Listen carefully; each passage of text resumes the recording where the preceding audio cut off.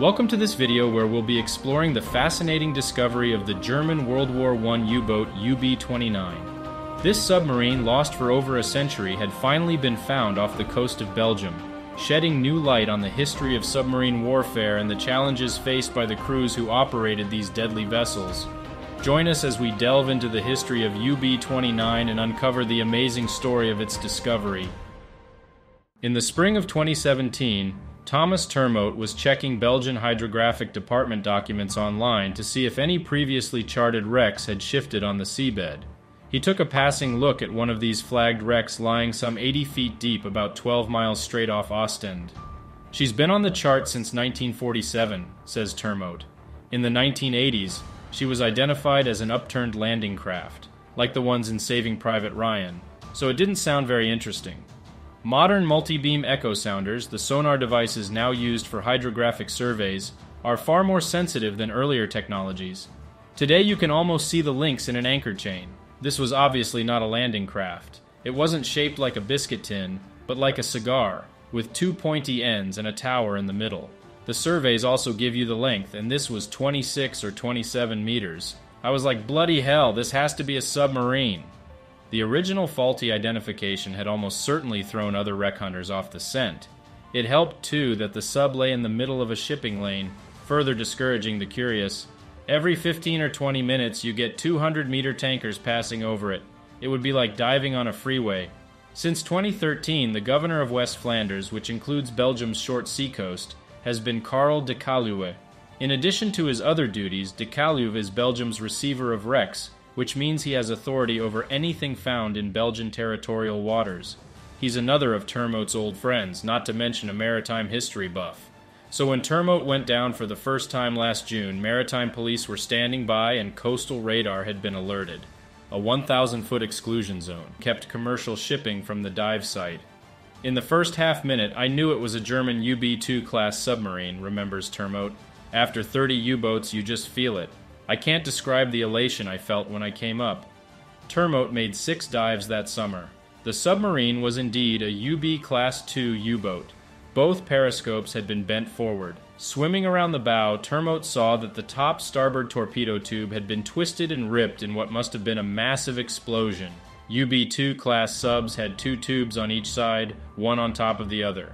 Miraculously, given that it had been so violently sunk, the sub had escaped more extensive damage and was largely intact. "Finding a U-boat in such a condition is unique," says Termote. "Most are heavily damaged, blown in two, or heavily salvaged. You won't find another like this." Still, the identification number painted on the conning tower was missing, corroded over time. At a press conference when Belgian authorities announced the discovery, the sub's identity remained a mystery. In the absence of tower markings, the surest way to identify a U-boat is by its bronze propeller, often stamped by date and, if you're lucky, serial number.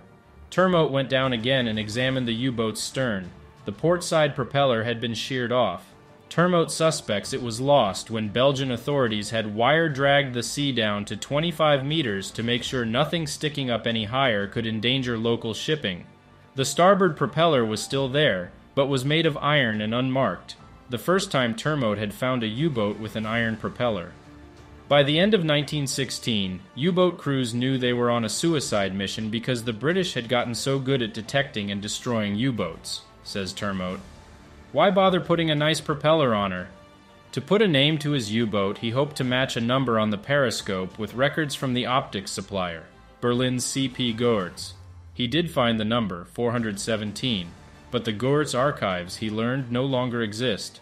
"On the dive, I started cleaning the torpedo tubes. You can find markings there," says Termote. "Clean, clean, clean, and this 10-centimeter plaque comes free. It says UB-29, and I can't describe that feeling."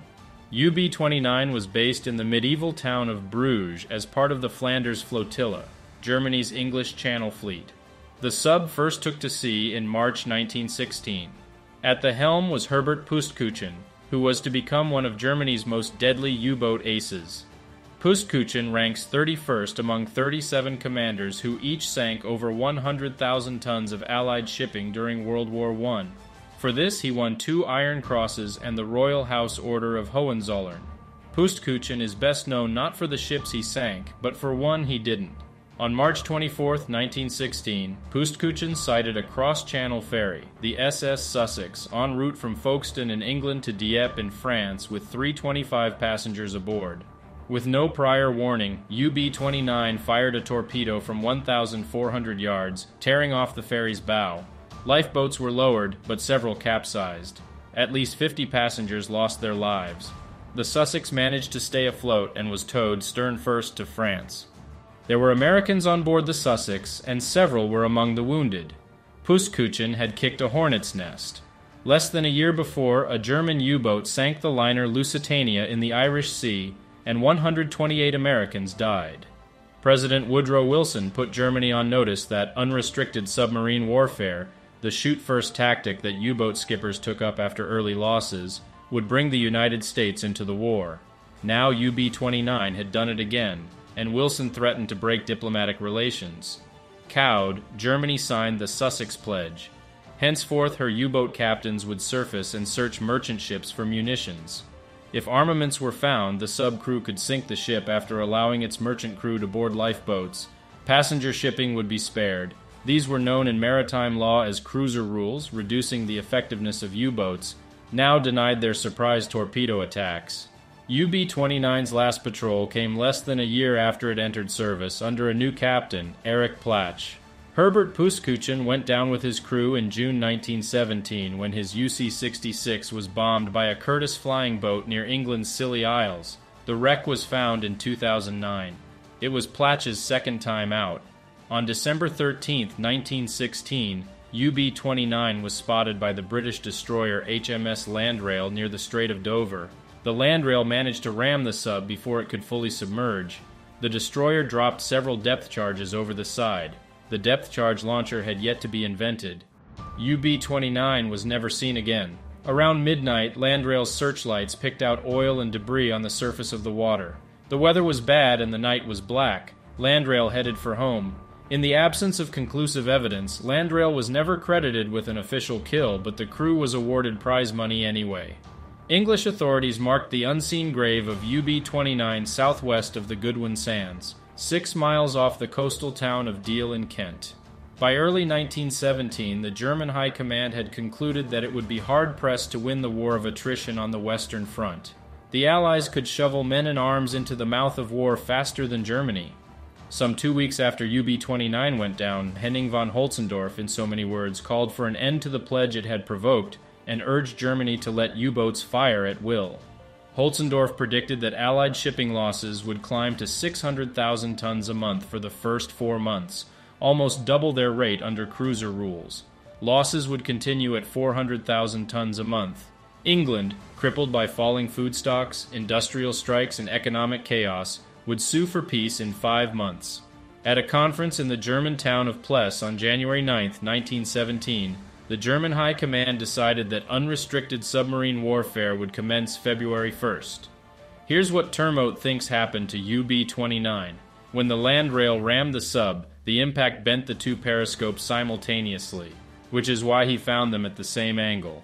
The depth charges wounded it and ruptured its oil tanks, but he argues UB-29 crawled away, slowly limping the 60 or so miles back home on compass. Platsch and his 21 crewmen must have felt a wild elation. They were probably celebrating their escape.